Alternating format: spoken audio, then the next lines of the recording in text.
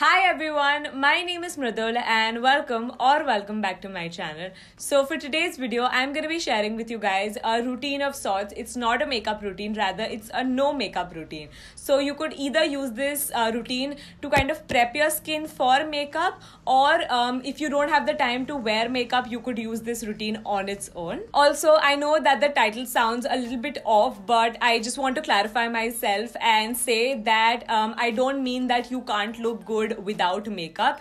I feel I look good with or without makeup, and I think you should feel the same. What I meant to convey is that this is just a really nice and easy way to kind of feel more put together and groomed. So having said that, let's just get started with today's video. Now, I like to always begin by using these face razors. I will link the ones that I use in the description box below, but any face razors will do.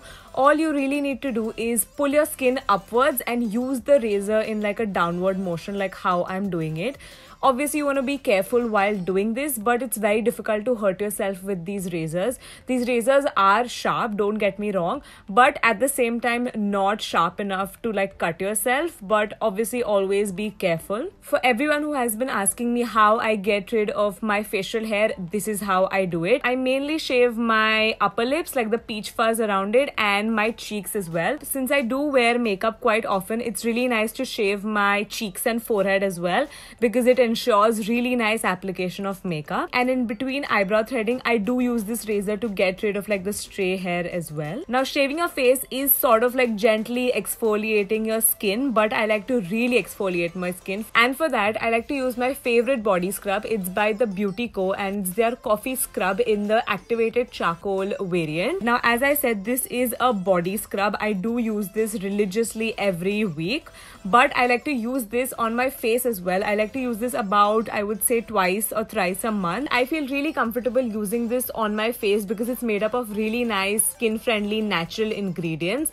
and it's packed with antioxidants that really help me like detoxify and brighten my skin from within. So if you're looking for a face scrub or like a body scrub, definitely give this one a shot. The next product that I'm using is essentially some henna powder. This is supposed to be used on like your hair to like color your hair, but I like to use it on my eyebrows in order to tint my eyebrows. Now, this is 100% natural, which is why I feel comfortable again putting it on my face. So I just follow the instructions on the back of the box and make this paste, which I use on my eyebrows using an eyebrow brush. I use this like how I would like fill in my eyebrows. I just do that. I apply a very nice thick layer, after which I just take a Q-tip and dip it in any sort of moisturizer and clean out the edges. You obviously don't want this on your skin because it will stain your skin, so just make sure that you're really precise with it. While the henna is drying on my eyebrows, I like to move on to the next step, which is teeth whitening. I like to use this very natural product from the Beauty Co again, and it's the teeth whitening coconut shell activated charcoal powder. I've shown this product before in my videos as well, and this is a product that I use almost every week, and I love this product. Will definitely recommend this to you guys. As you can see, I'm just using my everyday toothbrush and I dipped it in this powder, and I'm just basically brushing my teeth on camera.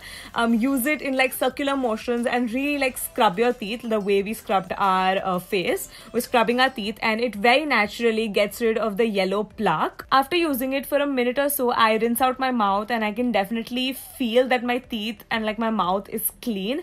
And after using it for like a prolonged period, you can definitely see that your teeth do get whiter with time. After letting the henna set for about 2 hours, I just like to grab a cotton pad, dip it in water, and just very gently rub it on my eyebrows. It really depends on what henna you use. Just follow the instructions on the back of the box as to how long you're supposed to leave it. I would suggest if the box says 30 minutes, leave it for 15 minutes because it's on your face. And also do a patch test. And this is where the no makeup routine comes into play. So if you don't have the time like to do your makeup, this is what I guess you could do. So this is what I used to do. I used to take some talcum powder and just dab it kind of like I was baking under my eyes and my T-zone basically. I get really oily, and I would suggest doing this over your sunscreen and your moisturizer. For the eyes, I like to use an eyelash curler. I will link this one in the description box below, just like all the other products. This just really helps you open up your eyes without really taking the time and effort of applying mascara. For the the lips, I'm gonna grab my toothbrush again and use that as a tool to scrub my lips. I do this almost every other day and I love the way it makes my lips feel.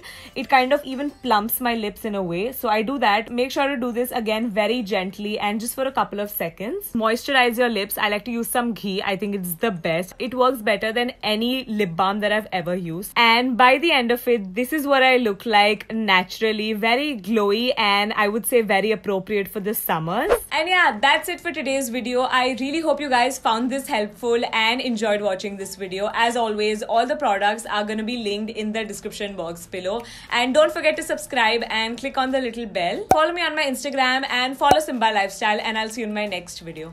Bye.